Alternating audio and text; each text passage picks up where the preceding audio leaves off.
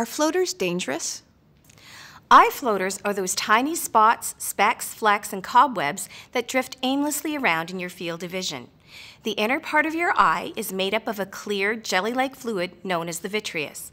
Occasionally, particles of protein, gel, or other matter will float around in the more liquid center of the vitreous. These particles can take on many shapes and sizes to become what we refer to as floaters. Floaters are caused by the deterioration of the eye fluid or its surrounding structure as we age, or by certain injuries or eye diseases. While annoying, ordinary eye floaters and spots are very common and usually aren't cause for alarm. Almost everyone sees a few floaters at one time or another, and they can gradually increase in number as you age. However, if you experience a sudden increase in the size or number of floaters, especially if they are accompanied by flashes of light, this could be an indication of a retinal problem, which could be sight-threatening.